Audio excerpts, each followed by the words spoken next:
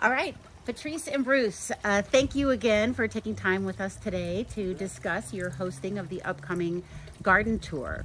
So just wanted to ask you guys a few questions. First of all, how long have you been here? How long have you been gardening here?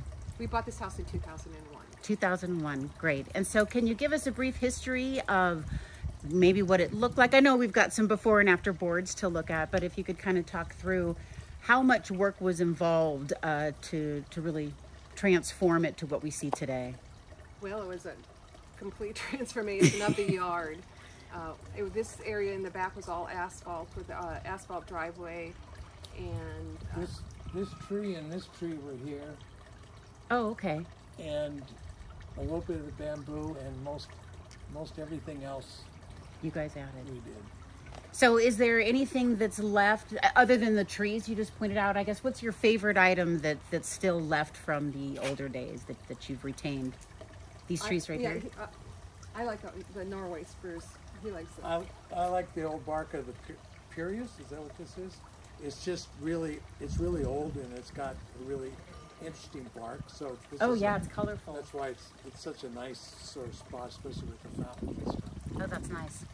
So what are your favorite components of the garden overall? Outside of those items, I mean. I love the hostas and the fern garden with the maple when you come in. Yeah, I'm from the Midwest, and hostas brings me back to the Midwest and the peonies. Oh yeah. What do you see as some next steps in your garden? Maybe in a year, maybe 5 years? Subtle changes, major changes, anything out there? After the garden tour, we're done. every year it changes, and there'll be, like, I think this was last year, we sort of focused in on underneath here. The year before that was that area there. Every year it changes a little bit, and it depends upon what worked and what didn't. Yeah. And things go from hanging baskets to pots to in the ground as they get bigger, some of them. So it just evolves. Yeah, we did the pool shed during COVID. That was resided that. So yeah, COVID sort of kept us home more, and kept us focused in the garden more. So yeah. What type of advice might you give to somebody who is new at gardening, just starting out with something that maybe you encountered when you first moved in, for example?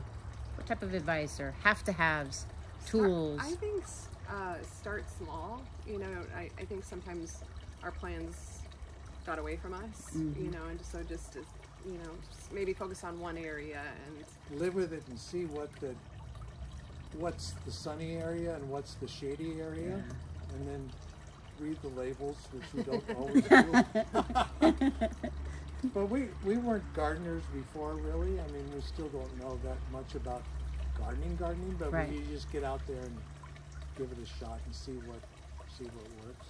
What are your favorite tools? What do you have to have? I love the little scuffle hoe. It just, in a few minutes, I can take a bed and just scuffle it all up and make it look. Oh wow! It rips up the weeds and stuff, but it makes the garden look like new. Oh, cool. I have a little small Fiskars lopper. Yes. I just got that this year. I've always had the big loppers. This is just like little loppers. And I was like, how have I missed these? Right. I can snip everywhere.